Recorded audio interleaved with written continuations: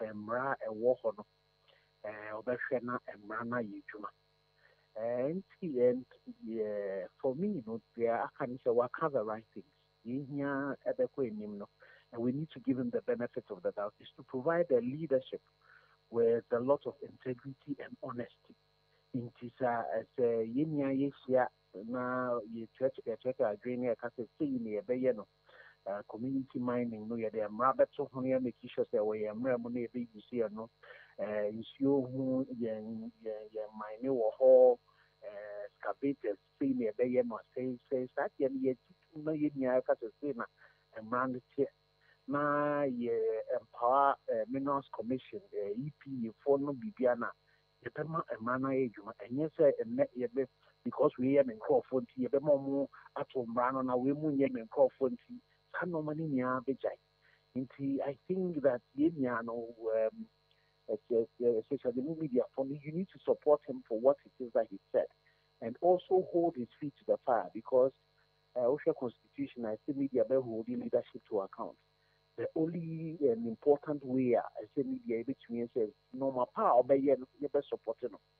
So we track one national economy actually Yaman who says see we see our time and couldn't see me here. But I think at this point, you know, our bride say yeah no your best support the normal power card run to ensure says or 95.9 FM about yen brain survival in between ama you to a crack.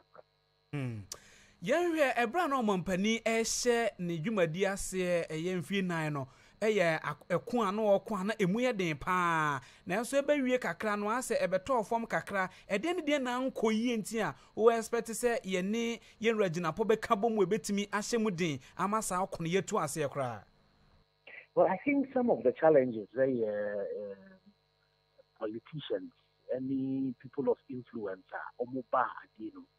Usha, you know, bra interministerial committee, and Ukrainian president that dissolve the interministerial committee almost by to do a particular thing. They should have just done that thing quickly and let no empower constitutionally mandated bodies to say Minerals Commission, EPA, Ministry of Lands, and empowered. But unfortunately, you know, because they brought a lot of who were not technical people taking up the issue of mining. Okay, we see and the issues that happened. He was put in charge of first excavator, but he's not. That is not on the 40. So things like that happened. Also, people started seeing. Say, I can't say in charge. You know, some people were actually doing it. And they seem to belong to particular people. They seem to be people of influence.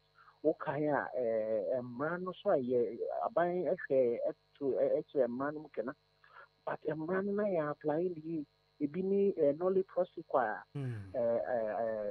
Attorney General, Kofili on Aisha one case, Nipa Obianim himself, or Galamsey Queen. Galamsey, I put you no man quite. And I wish interministerial committee and support. No matter the only two forms on by yen. Salt 95.9 FM. We and see a no Sanomaniaka. You start your point. Ministry of Lands and Natural Resources almost started normally a project in a 5-year project. Now, I'm offering MMIP, multi-sectorial integrated mining integrated project.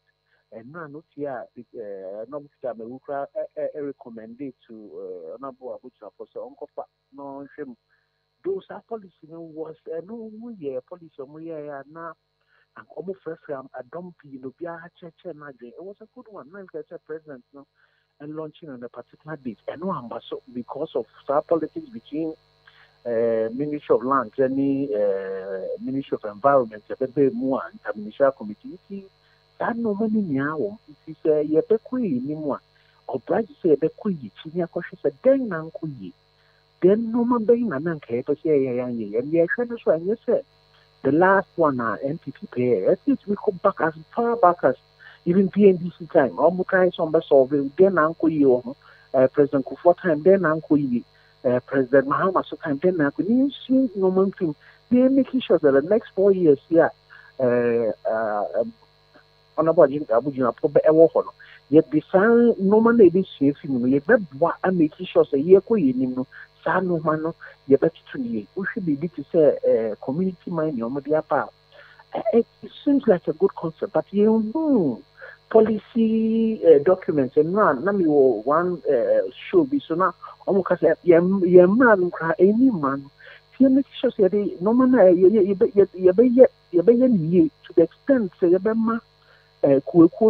various communities no ever take ownership. My and get my master district chief executive be assets or non call for now of concession. It should be done very transparently.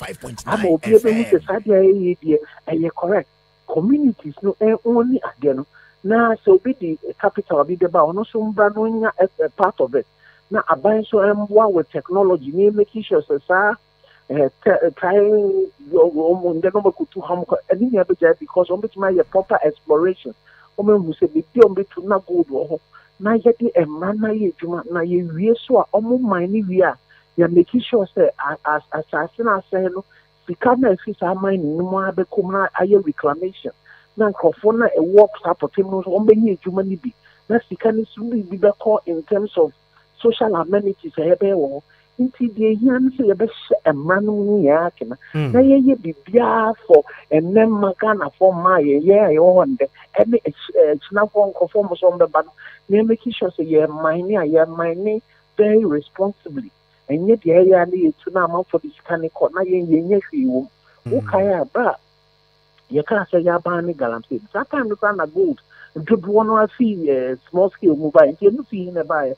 It's because some people were allowed to do the illegality. Now, you catch a winning, so beyond and making sure that over from my friends will be on for my friends. So, I see it we can right. Now, the almost from my friends, so you're born on we money.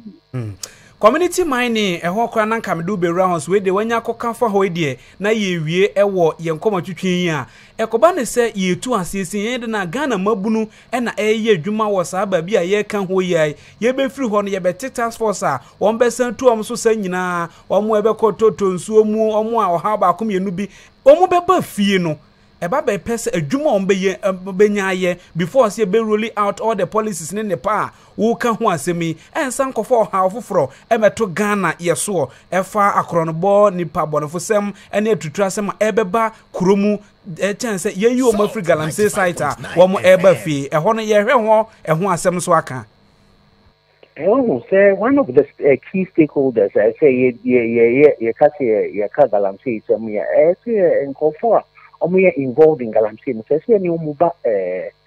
The conversation because almost all the key stakeholders they've been involved in it, and especially young people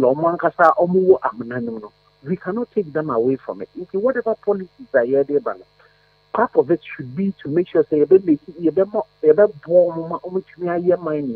old interministerial committee for our processes. It was part of it. Some of them were recently premium or you Martin. So how do we involve them and make sure that the omoy and ombe? But the most important thing is it has to be very transparent. And so be it to me who said stay in the corner. No, say and yes, you can't say a con say let's just say ya bois and coffee na ye been with you. Had no man and any problems never. We need to involve even the illegal small-scale miners into the process. And then we say stay near the end for it. And you can't stay near the end for it. And you make sure that I say, stand near the end. Papa Mumba and Cata would be because don't queen Yama and now see sorry we now continue Yama. If Ghana, for we are all entitled to the resources of our country. We need to do it in such a way that they are very transparent. And the openness is going to be important.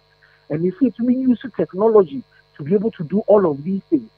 Now, Obiara to me will say, you can't say concession, we ever have. Me and the war, I me and the future, I could make me up a fresh. Then it was a concession, yeah, can. We know the air, we know the age tomorrow.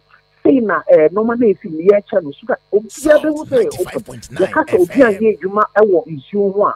You know, you make sure you be used. you can't think the drones no matter. You make sure you don't an officer who say no account about high-tech drones. And yes, our small drones. We need very, powerful drones that can be in the air for long hours. Our air policy, and we are making sure that we will get people on the police such that if anybody is around, we now immediately. Yes, in the past, no. Former Chief Justice, like I said, we're going to give specialized court. And then Obi Koyena immediately, Yachino, Yenina Koyachina, so media former Yachino be one. It will serve as a deterrent for other people from doing that. You can say, the Michelle from Jomka to no man, immediately they see they will destroy all of it. Why is that is not happening? Now, we all, the intelligence communities are more various. BNI for mobile community. If for air fabricators and number the partner, but they should be able to see it and immediately bring attention to it. Almost maybe to say excavators, the equipment between now and making sure the excavator no even